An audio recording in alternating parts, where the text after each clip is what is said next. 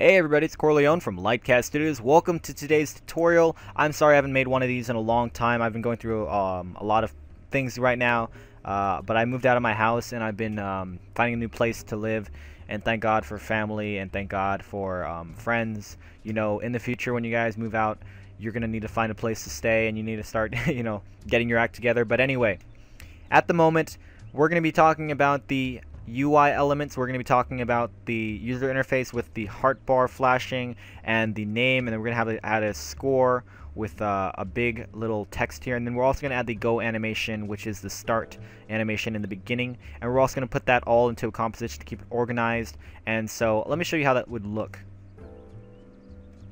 So we're going to go to Documents and find where the file was saved. Sorry. And I like to organize everything, but I know where everything is, which is good. Preview, skull animation. And if you look at this, it was really quick, but I kind of made the little go animation about 1 second long. It says go, and then it says LiteCast Studios with my heart bar flashing in and out, and the score going in and out as well. 814621 with 3 little zeros. I want to remember that score, but I don't remember. The score may change for my tutorial, but that's how it is. Anyway, so we also have this little blue border around the edge to kind of make it look a little more pixelated. I don't know, it just adds a little bit of an effect to the edges. And so first off, before we do all of this stuff, before we do the go animation, we're going to make the heart animation on Photoshop. So what we're going to do is we're simply going to go into Photoshop. And we're going to open the files, and I will give you the files in the description. I'll give you this one, and I'll also give you this one if you don't want to do it yourself, but I'm going to show you how to do it yourself by using the marquee tool. We're going to find the image, and we're going to scroll in a little bit so we can work with this a little bit better. And we're going to use our marquee tool to cut out the edge heart piece. You noticed in the video it started blinking back and forth because I was using a larger piece and a smaller piece as well. So if I turn on my canvas real quick, change our canvas. Forget how I do it. Image, layer, blah, blah, blah, blah, blah. Okay, maybe I don't know. But I want to select a large part of it. The reason being is I want to make sure I have the entire piece of the edge. Control C. And then we're going to open the new. And we're going to make this large heart. And we're going to click OK. So now we're going to paste it. And it will have the little heart edge outline on the background. And what we're going to do is make the image a little bit larger than it was before. We don't want to make it too small, but we don't want to make it too large either. So make sure this is set to nearest neighbor so you have the resampling correct when you resize the image without pixelating it. Set the percentage to about 135 and click OK. Now we have the actual size of the heart, and we're going to click File, Save, Save As. I'm going to overwrite this piece just because, and click OK. Now, we have that edge set correctly. We're going to click X and close Photoshop. Now we're done setting up the hearts. We're going to import the files into After Effects by simply going to File, Import Files, and drag both of them. And now it's just going to import both of them. Click OK. And we're going to make a new folder called UI Elements. UI Elements. Cool. We actually should move these all into their own thing, but yeah. Anyway. Sticker is the other one, and heart's large blink. I think that's the first one, yeah. Click both, drag them in. And we're going to work with these for a second. So what we're going to do is we're going to drag the sticker and the hearts into the composition and align them. We're going to move both of them at the same time to where we want. And if you don't know where to put it, I had the image aligned perfectly with the edge of the title and action safe. Now you want to make sure you have this just in case you ever want to pan and view. Usually in movies they have the main scene and then they have the main focus on the edges. And so what titled and action safe is for people who like to do there's this thing, I think it's called pan and tilt, and there's also things called like scan, because back in the day when films were filmed on widescreen 35mm or widescreen lenses, the biggest thing was just making sure you had the right borders. And when new film started being made, the standard was changed, and so all the old films, the video had a lot of black and a lot of excess stuff that wasn't there. So what cinematographers would do was they would cut the movie and pan and tilt wherever the main focus of the video was, but again, the edges of the video was also really important because you wanted to get the background in movies where there was like big battle scenes and maybe you're missing part of the action when you cut off the edges in 640 by 480p video. So that's what title and action save is for, but for our purposes we're going to be using it to align the hearts and the UI elements and things like that. So we're going to select this and drag it a little bit lower. We're going to line it up to here, and we're also going to line it up to this area, but we want to have time to have a space for these thing as well. The title at the top was going to say LiteCast Studios, or the character name for yours. We're going to drag over. We want to lock these layers because we don't want to mess with them again, because that's important. And what we're going to do is, like I already did, you saw me kind of aligning the hearts right here. Once we have them aligned to a point where we like it, we're going to move it. We're going to scroll in to make sure we got these edges as well. So kind of like right there. Scroll up to see the top. A little more. Right about there. And then this part will kind of just stick out like that. You'll see the edge that I was keeping with my Photoshop import. And then we're going to make the title LiteCast Studios. LiteCast Studios. And if you guys wanted the blue border, make sure you have border set to right color, and you make the border stroke to 1 pixel or however large. Make it huge, but it will look really weird. I like 1, so oops, 1 pixel. And scroll it there. Select all and drag it down to right about to a little bit smaller, I guess. Right about there. Now if we scroll out, oh, you can just align it and make it look really nice and even with everything else. We might want to move these down just a little bit more. Hold on, I don't like that. There we go.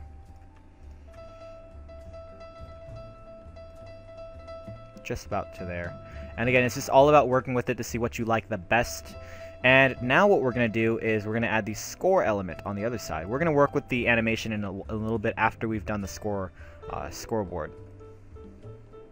I don't remember what the score was. I think it was like 814627 or something, right? 000814 oops, 627, right? I don't know. It's probably wrong. But anyway, it's fine. We want to make this a little bit larger, right about there, because the score is really important, and that's going to be the main focus of the little animation, because that's what the game, you're just trying to get as much points as you want, right? So it only makes sense. Score in capitals, and we're going to shrink that back to 35, and we're going to drag it over to about the edge right about there. And now if you can see, we have the score, and we also have the elements from the other side, which is the hearts and the name. Just a little bit. Yeah. And if you line this fit up to 100%, that's about it for there. So what we're going to do here is we're going to change the blinking on the actual hearts. So the easiest way to do this is simply importing all this stuff into After Effects, or into a new composition. Control C, new composition, UI elements. Click OK. About 15, right? I don't know, give or take. Control V, and we're going to get the big piece and the little piece. These kind of imported backwards, so we just drag them over to the top, drag them to the top, you know, make it look like it where it's supposed to be. There we go. And then it should be fine there. And we're going to make it blink. So we're going to lock this layer, which is going to be the main focus there, and we're going to leave these two here, so we're going to lock these two layers so they don't move and you can't mess with them. The only thing you can mess with is that, and the LiteCast Studios, we want to lock that too. So the only thing we're going to be doing is messing with this and just making it blink in and blink out, blink in and blink out. So it's going to disappear when we use it. So we can kind of move it to the top so we can work with it separately. There we go. It doesn't matter because it's on the other side, so the layers won't interact with each other. Then we're going to lock it We're going to drag this down to about 5 frames, and you can look at this yourself and just manage the frames. See where they are at. 3, 4, 5. We're going to copy that and paste it 100 times. I don't know, I think if you hold it, it makes 50. It makes 49. And I'm just going to... I should do another one. Yeah, 70. Let's make it about 150 of them. So just Control V, Control C and V, and hold V, and it should make a good amount of them. It usually makes them in pretty good amounts. Control C, Control V, like that, and it should sequence them to a good amount. And just to be safe, we're going to make a little more, so Control C, Control V. And we made about 140 of them, give or take. You know, delete these if you don't want them. Just keep it even. So we have 140 of these frames in 5 frame increments, and we're going to sequence them just like we did with the skeleton animation movement. We're going to select all of them, so going from bottom to top, selecting that one, holding Shift, scrolling up, and clicking. Then we're going to right click and click Keyframe Assistant, Sequence Layers, and click OK. And now we have successfully sequenced the layers to our liking, and we're going to delete exactly half of that. So 140, we're going to delete 70 of them. So we're going to delete this one right about here. We're going to delete this one. Don't hold it. We want to hold Control for this. And move up, do that, move up, do that, and delete every other frame so it blinks every 5 frames. Get what I'm saying? And I'm going to do this until I reach the top. It shouldn't take very long because it's only 140 frames, which means you're only deleting 70 layers. It shouldn't take very long. So I'll get back to you guys when we've successfully gotten all of those. Okay, we're just about done with all of these layers selected, and we're just going to click delete.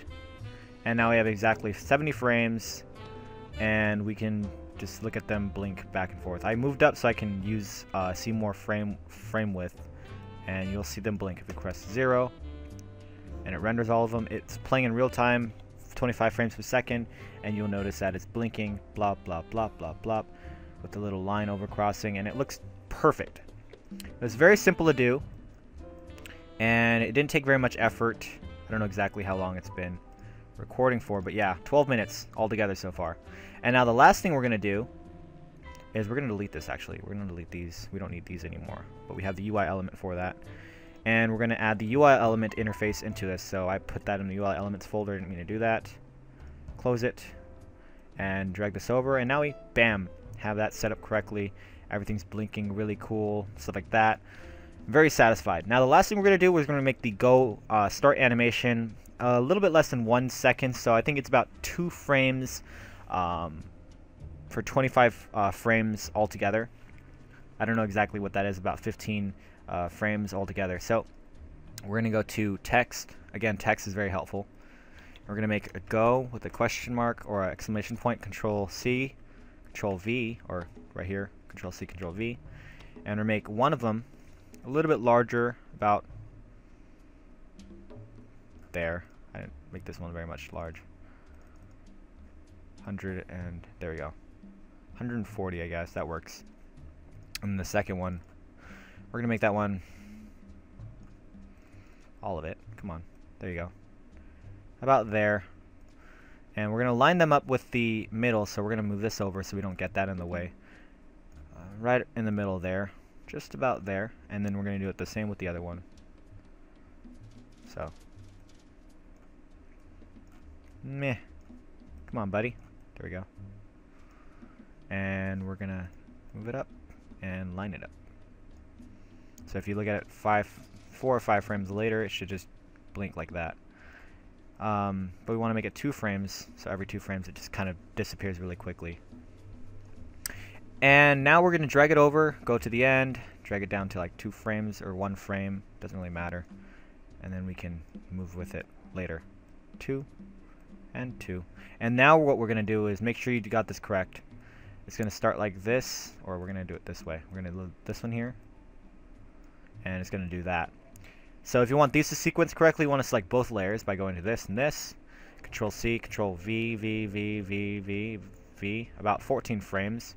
And we're going to select it from the bottom to the top again, like we did before. Control C, Shift, and then bottom to top. Sequence layers, and click OK. and it should sequence them perfectly. And you'll see that they just kind of go back and forth just like that for about 1 second, I believe. I'm not sure exactly, but you can check yourself. It's not a lot of work.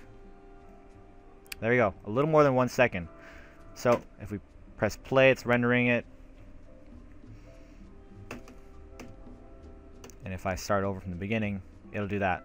So now we've successfully created the Go element and the UI element, simply just having a little fun just like that. And we can move this over to the folder or the composition with that. So we're going to just control X, UI elements, control V, you know. But we selected that the wrong way, so control Z, go from the top 14 to the bottom 0, control X, control V. There we go. Now that's set up correctly. Cool. Well, I guess that's it for this tutorial. Again, what we did was we made the UI element, the heart blink with Photoshop, and just kind of sequenced the layers, and we made some text a little bit on the top. Really quickly, we made a composition to put them all in UI elements, and then we made the Go Start animation sequencing the layers by making 2 different layers, 2 different sizes with different border sizes and things like that. And we had them blinking about 14 frames, which is about 1 second altogether, and it just blinked perfectly in sequence and moved with the character so it looks like the video game is correct. I might have another episode, I'm not sure exactly, but this is the episode where we talked about all this stuff. I hope you guys enjoyed the video. If you have any questions, please leave them in the comments below. And I'm glad it was one of the shorter videos. I'm sure you guys didn't want it too long. My last video was very long. But again, don't forget to subscribe. Until next time, this is LiteCast Studios, and thanks for watching. See you guys next time.